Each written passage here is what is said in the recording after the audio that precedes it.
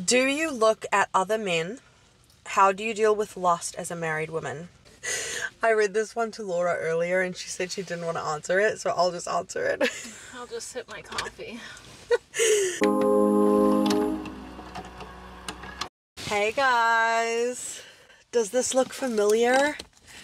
Me here with Laura, and we both have our Starbucks. If you follow me on Instagram, you know that I put a thing on my story saying that I was going to be filming a girl talk very soon, and I just thought how much more fun it would be having two girls' opinions on things. So we're all gonna have some girl talk. Go make a coffee, go get a Starbucks if you want to feel like you're here with us. I don't look so familiar anymore. Yeah. I'm a little bigger now. Yeah. Laura might look a little bit different because she is also pregnant. Yeah. She's 10 weeks ahead of me, which is pretty cool. And then we have one friend who was 10 weeks ahead of Laura. And then I have another friend who's 10 weeks behind me. So quite a few of these questions are going to be about pregnancy and birth because that is the chapter of life that we're both in right now. Yeah. So let's do the first question. What are you most scared of about giving birth, and how do you plan on staying positive? I feel like for myself, I'm not necessarily really afraid of it. Like I would not say I'm scared. But if I were to pick one thing that I'm like most afraid of is having like just so many complications or something, or anything going wrong and scary with the baby's health or something like that, or if she got stuck, or if I have to go into C-section. But like I'm also preparing my mind for that as well. So Yeah.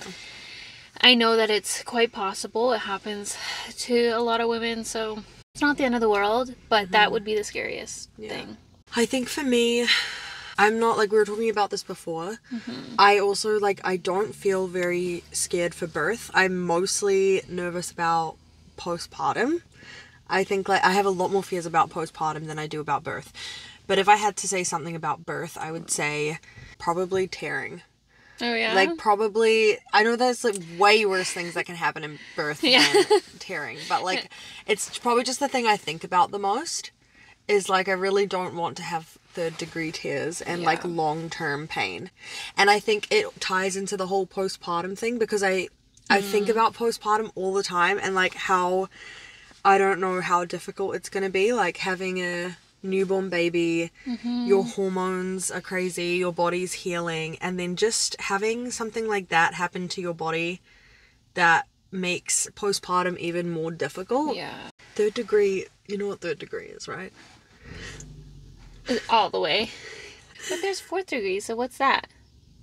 No, there's no 4th degree. I just heard someone had 4th degree tear. I'm Googling this. My friend had 4th degree tear, she told me. I'm not necessarily afraid of tearing because I think it's so common. Wait. 1st degree. Okay, we know what first degree is, we know what second is, we know what third is, fourth. 4th degree vaginal tears are the most severe. They go through the... Oh, hell no! Go to the bathroom. You couldn't. You can't. Okay, that's new fear unlocked. New 4th fear degree unlocked. tear. I don't want that. That is No, me neither. insane. Yeah. And the second part to that question was, how do you stay positive? You don't. Just knowing that so many people have already done it, it's like, you're gonna live. And, like, you don't have a choice. Yeah. Like, you're gonna have to do it. Like, this baby is gonna have to come out somehow. Like, you're either gonna do it positively or do it negatively. Either way, you're gonna have to do it. Okay, this one was an advice one. So, this girl wrote in and she said, how do I ask God if he's the one? Recently, I saw a guy at my church. I'm new to this church. And we didn't talk yet, but he immediately stood out from the crowd and I just noticed him. Since then, I've got this feeling that he may be the one. Additionally, I have also had the feeling that he often looks over to me. And then in brackets, she put, he's often on the stage because he plays in the church band. It doesn't sound like they've talked. No. If you've talked and you know him, it's a different story. But it doesn't sound like you have, and you're just kind of noticing him. and you think maybe he's noticing you. So it's just physical attraction at that point. She sounds like a romantic. Yeah, and I was like that too before getting married. I remember like just making eye contact and you're like, whoa, I wonder what they're thinking. Like, do they find me attractive? Are they like gonna come talk to me maybe later? Yeah. But the knowing if he's the one just from looking at each other is kind of funny to me. It's rushing it really quick. I think this girl sounds really innocent and really wholesome. Yeah, it sounds really cute. Because I remember being young. I mean, we're still young, but like I remember being really young and seeing a guy at church. And then literally he'd just be cute and we'd make eye contact, like you said. And I'd be like, oh my gosh, was this the moment that I'll tell my kids about? Like the moment where like me and their father locked eyes and I knew. Like, and you like romanticize in your head, but then you actually end up like getting to know the person and you're like, we would not work. Like, pray to God and then say, God, if this guy really is the one, make a way for us to like cross paths and get to know each other. Yeah. And then just release it and surrender it and move on. And if you guys cross paths and get to talking and just naturally something happens where you get to know each other, then see where it goes. Yeah, it's true. We haven't done dating in a long time, so it's I know. kind of like, what would I do? I remember what I used to do, but I wouldn't recommend that. Do you look at other men? How do you deal with lust as a married woman? I do sometimes look at other men. Do you? No. Oh, okay.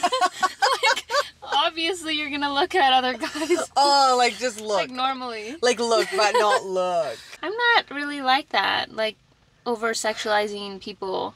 I probably look at girls more than I look at guys. Yeah, but I was thinking the same thing. I probably check out girls more and be like, oh, she looks good. It's weird because I'm such a emotionally driven person that I feel like if it was myself in this situation, I would think to myself, what am I emotionally lacking in my marriage that's causing me to look elsewhere? Yeah. I don't think it would be a physical thing. I think you just got to get to the root of it and find out, why am I looking at other places? Like, why is my husband not enough for me? Why do I not feel fulfilled by my relationship? I think once you like figure that out, that's when you can talk to him about maybe something needs to change, or talk to a mentor.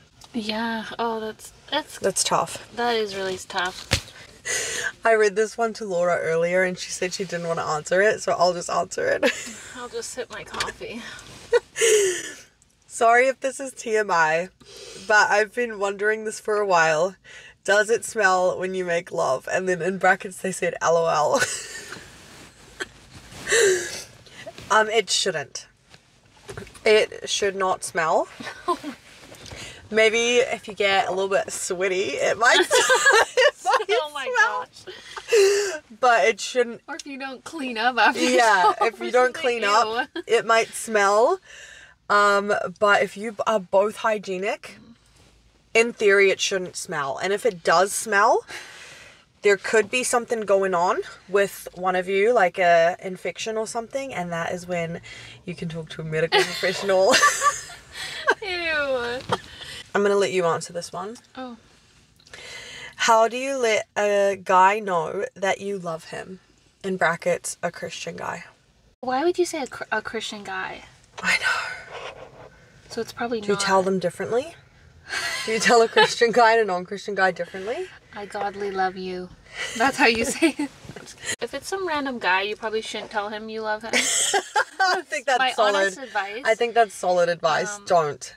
Because that might scare him. Yeah. You're not in a relationship and you're in love with some guy who might not be in love with you. Yeah, don't tell him. Tell a friend to get it off your chest. Tell your mom. Yeah. How to communicate to my future spouse that I want to wait until marriage. Do I do this in the talking stage or while we're officially only friends? How do I start such a conversation? Officially only friends? Officially only friends. What does that mean? Like maybe just straight up, like we're only friends. Like we're actually only friends. Why would you tell them that if you're only friends? I'm just like, that's what confuses me. I think it's something you just say right off the bat. Mm-hmm. That's what I was gonna say. And if they aren't on the same page, bye. Yeah, don't waste your time with someone who doesn't value the same morals. And I would say even if they're like, oh, like, I'm totally fine not waiting, but because I respect you, I'll wait alongside you. Don't even be with someone like that, because I'll tell you what, being in a relationship where both of you have that conviction, it's already so freaking hard to wait until marriage. If it's not a personal conviction for both of you, like to your core, it's not going to happen. No. You're not going to be able to wait till marriage. Waiting till marriage is one of the hardest, most, like... Disciplined, like, dedicated thing to your faith that you could ever do. Like, it's one of the top things up there. Like, it's not easy. And so you both have to be like, I really, really, really want to wait for you to even have a chance. No, I totally agree. Set yourself up for success as much as you can. I think you should actually find someone who is even more strict than you. There's a lot of people that don't have those serious conversations right away. Yeah. And then you end up dating for like a few months or something, and then they come up and then you have to break up. It's just like, ugh. Josh and I talked about everything right from the get-go. Like, we talked about waiting till marriage. We talked about kids. We talked about not just the fact that we were both Christians, but like, do we believe that women can speak in church? What are our views on speaking in tongues? Like, we talked about very specific things, and we saw eye to eye on everything before we even got into a relationship. Yeah, I think that's really important. What are some false ideas people have about what sex is, and how has your marriage affected those ideas? Number one to me that I think false idea is that it's everything. Is that it's the make or break of your relationship. If it's not good, they are not your person. Yeah. That is so stupid. Yeah. Because there's so much more that goes into your relationship. Like, once you're married too, and that's just a part of your life together. Yeah. All the other stuff is so much more important. Yeah. And like, I mean, it is important, but... Like, it sounds cheesy, but like, the most important thing in your relationship and in your marriage is love. Like, that is the most important thing. And sex is just a way, or should just be a way, of expressing that love. Yeah. Nothing more, nothing less. Like, it's just your way of expressing your love, and like, it's something you only share with that person to show them that you're the most loyal to them out of everyone in your life, and they're your one person. We haven't been married that long, but I've heard so many people talk about in their marriages, like, you went through dry seasons where we didn't have sex for whatever months or something, and like, it was just rough on us, but then you got better. And so it's like, if you based your relationship on sex, like, it's just not, you're not gonna have a good relationship, or you're not gonna find that. It's impossible. This person said, will your period come back after you give birth? It should. Yes. I mean, if you watched my video about how I got pregnant with no period, like, maybe mine won't, but in theory it should. Yeah, I don't really know when. I feel like it always comes at a different time for most women. I think it does somehow depend on breastfeeding. We should look into that. Yeah, I don't really want to know when I'll get it back. I don't want it back. I mean, even if I looked into it, I still wouldn't know when I'm going to get it back, because my periods are so weird. What if they become regular after? I have thought about that. I was like, that would be crazy. All right, we're going to answer 2 more questions, but I just want to say also, I got a ton of questions.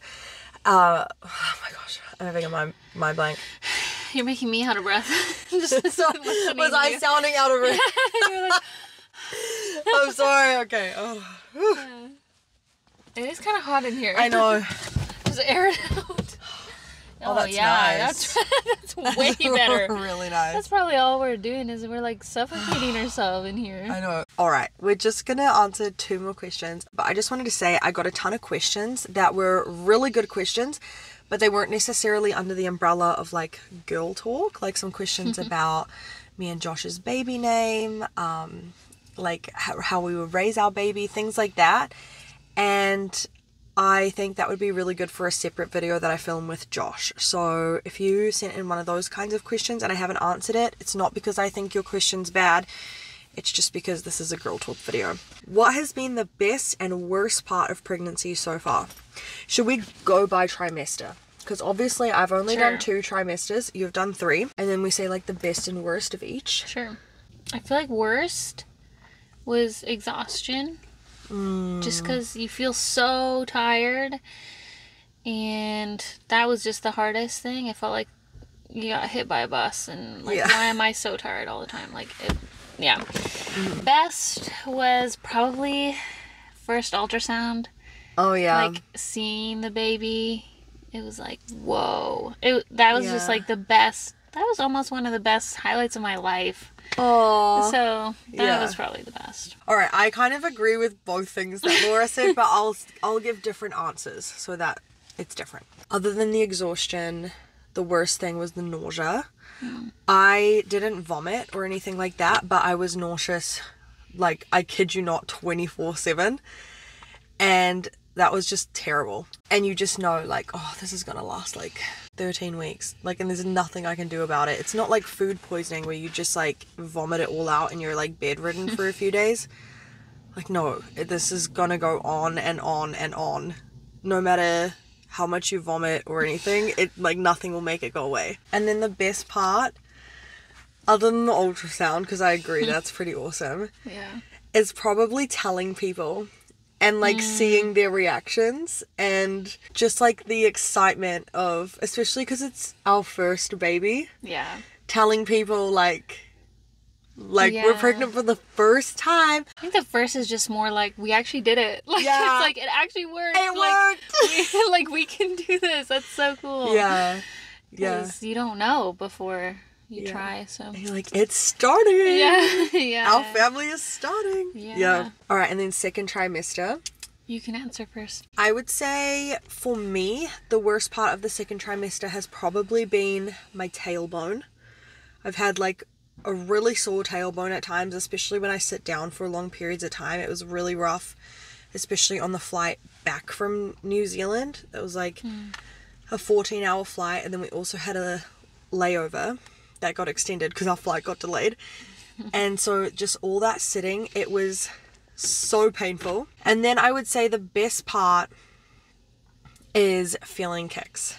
And just knowing that your baby's growing, because the kicks get stronger and like the movements get stronger, and then you start to be able to like pick out like what's what. You're like, I'm learning like that this is my baby doing this. I would probably say kicks too, but I'll say something different. Okay, if I were to pick something different, maybe just like, growing a bump. Like just like the cute bump. It's cute when you're in your second trimester and it's not as like uncomfortable, and that's just fun. And then when you get like new clothes that like complement it and fit it nice. That's fun. And it just feels like you're pregnant. Worst second trimester, I started getting the pelvic girdle pain at like 19 weeks. So that was like not early second trimester, but almost mid second trimester. But before that, I had nothing to complain about. So that would be like the worst part of second trimester, is starting to get that pain. And then I haven't had my third trimester, so I'm very curious to hear what you say. Third trimester. Best and worst. I still get so like excited to have kicks and stuff. And she gets hiccups all the time, which I love. Like, I think it's so cute. Things don't change too much in your third trimester, like for like new exciting things. It's more hard things come. I feel like. So like, I'm feeling way bigger, heavier. Just doing things is so much harder. Just like feeling like I can't even like bend down without feeling like I have a brick in between my body. Oh my gosh. I'm putting on socks or shoes, and rolling over in bed. I feel like it's just like such a big weight, and I still have the pelvic girdle pain. So it's like everything on top of it, swelling. All right, and then this is the last question which is also a pregnancy one. What do kicks feel like? I feel, okay, I go first. Yeah. I feel like kicks and movements, they can feel so different depending what position the baby's in and just exactly how they're moving. Like my very first feeling I ever had, like my, what people call the flutters, was pretty early. It was at like 13 weeks. And it felt like, okay, this is the best way I can explain what it felt like. When you're underwater and you like cup your hand and then you like go and then you like swoosh the water past your arm and you can like feel the water rushing past your arm, but like underwater. That was the first feeling I felt. It felt like a swoosh. And then kind of felt like a little goldfish swimming around. Like I just feel like inside and I'm like, oh my gosh, what the heck? I've never felt that before. The kicks, when they start, it feels like a very strong pulse, like a heartbeat that's like boom. Like sometimes I think it's when he curls up, it feels like a random part is just like tight and hard. And you're like, oh, I just feel like a weird, like basically imagine like a knot being like tightened inside of your stomach. Yeah, but it doesn't hurt, but it just feels like a, oh, that's Tightness. That's tight right there. Those are my best ways of explaining it. Do you relate to that or does it feel different to you? It's hard even for me to already remember like the first little movements because I'm so used to these like crazy ones now that I'm like... Well, explain the crazy ones because I haven't had that yet. Like, I remember you saying about like when you were at work and then you have to like push in your side because she's like attacking your hip. It feels like... Well, it feels like there's a baby in you. It feels like there's this thing pushing so hard. And I can feel like when there's like, it's usually, I feel like a foot or something because it's really pointy and it's like a heel or maybe it's an elbow or something that's just like so pointy and I can tell she's stretching because I'll feel like one side of my belly going out this way and then the other this way. I'm like, why are you doing this? Like, oh my gosh. She does that a lot. She'll like just fully stretch. And then I'll push her back because it hurts. I just had this picture in my head of like her being here and then playing the audio of you explaining what she does inside of you. Oh. Like with a video of her doing it in real life. Like you'll be able to see it when she gets here. Like you'll be like, oh, so she stretches like that and then she like curls up. That must be so what it was. I feel like also the weirdest part about feeling kicks and stuff is I'll like feel her foot or whatever and I can bounce it. Like that is the weirdest thing ever and like Levi gets weirded out doing it, but I love doing it because I can tell it's a body that I'm like shaking. Like obviously I'm not like going crazy or something. Yeah. But I can just like bounce her like little leg. Like actually I could do it right now. Like you feel right here. And then if you can push with like, oh yeah, try to bounce it. Oh yeah, it just disappeared.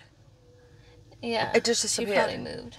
She's like, what the heck is that? All right, you guys, thank you so much for watching our girl talk video. We'd love to know your answers to some of these questions as well in the comments down below and for us to like read through your answers to some of these. And if you want us to do some more girl talk videos, then let us know as well. Because this is fun and this is basically what we do anyways without the camera on. Yeah.